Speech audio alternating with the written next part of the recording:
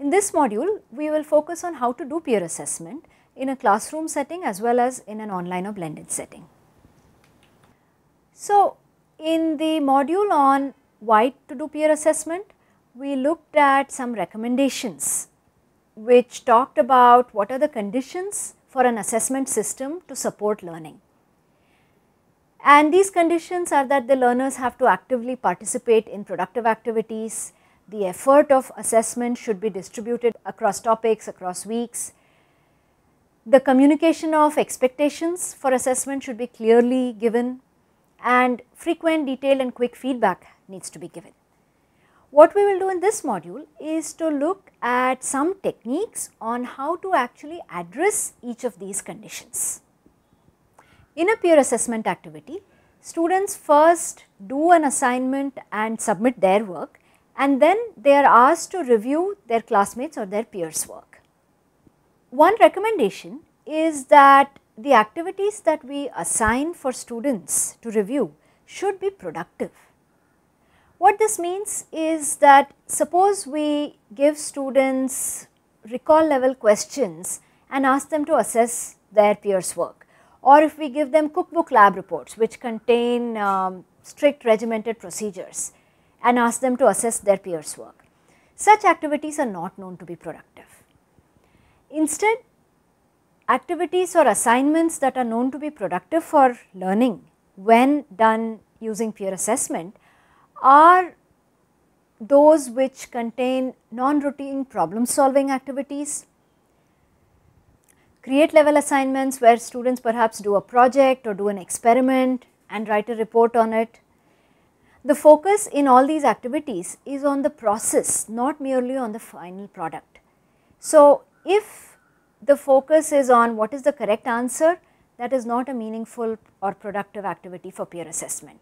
On the other hand, if it is a complex problem where students are asked to focus on the steps of problem solving, that is known to be more productive. Similarly, what we need to ask students to do is to focus not merely on the grade or the marks, but on what sort of learning, what sort of process is happening in the activity. The next recommendation is that we need to provide sufficient opportunity for students to practice assessing their peers' work. Thus, peer assessment is not a one-time or one-shot activity. We should repeat it regularly and we should discuss what happened in those activities. Some instructors do it once a week. You can do it maybe that frequently or at least a few times in the semester. The results of the peer assessment activity should be provided on a timely basis. So, what this means is that an assignment has to be given to students, they submit their work, the peer assessment begins and the peer assessment gets completed, all within a fairly short and in a fairly timely manner.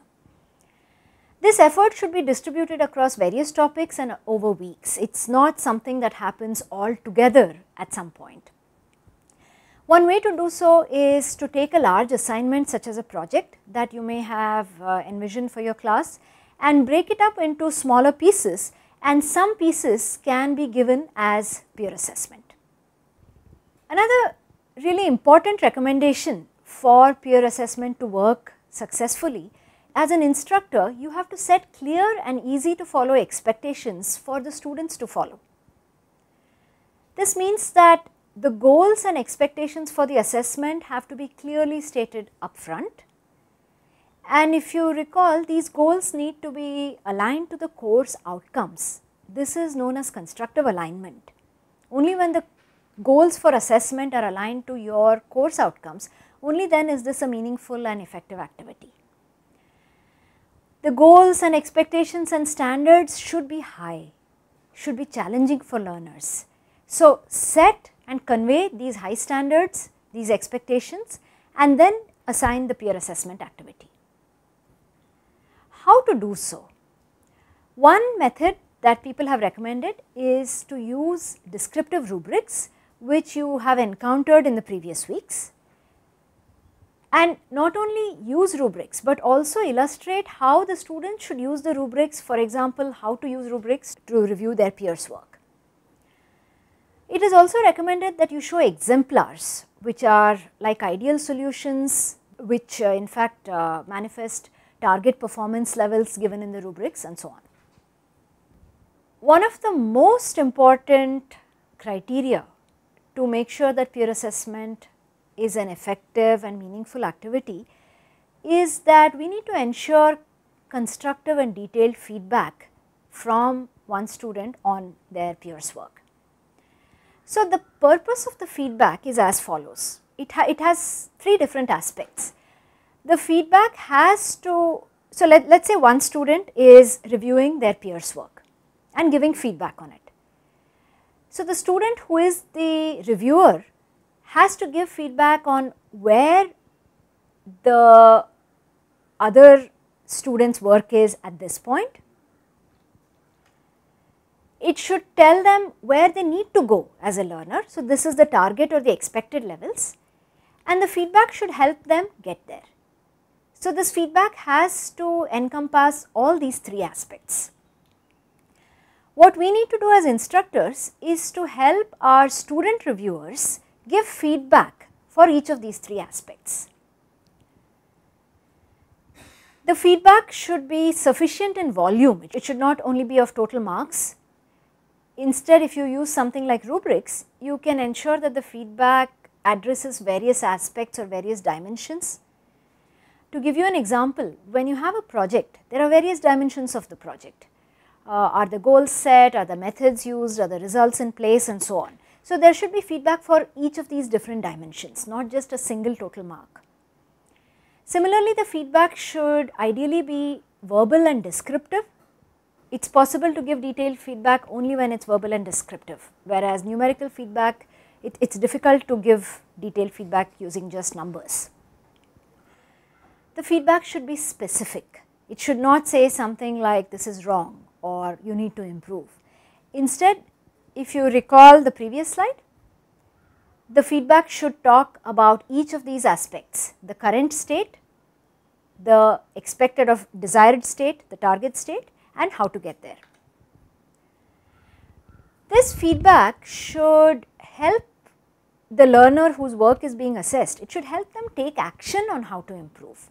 So, it should give them specific points on what they should do next. And needless to say, as instructors we all know this, but I still would like to repeat it, this feedback should be about the work and how to improve the work, and it is not about the person. If you recall this faculty development program, you as participants have participated in peer assessment activities in multiple places. In week 2, there was a Moodle activity where you assessed your peers' work, you assessed or you reviewed your pair share activities. You also participated in peer assessment activities during the face-to-face interaction over the weekend. So, at this point, let us take a reflection spot pause. So, pause the video at this point and think and write your answers to the following questions.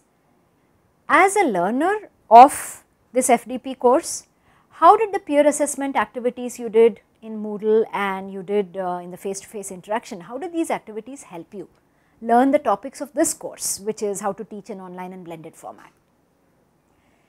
Then wear the hat of a reviewer and ask yourself, was the feedback you provided to your peers, was it constructive based on the criteria that we discussed a couple of slides ago? So, pause this video, write the answers and then continue. To conclude, let us look at some ways of conducting peer assessment in a blended scenario. So, a blended scenario has a classroom component, online component, various different components and so on. So, in the classroom, as we discussed, you can give assignments to students or projects, and you can ask them to review their peers' work using rubrics. In the online setting, some available resources are the workshop module in Moodle, wherein you can actually code rubrics, you can give rubrics in this workshop module. You can do peer assessment using the discussion forums on Moodle or on other similar online platforms.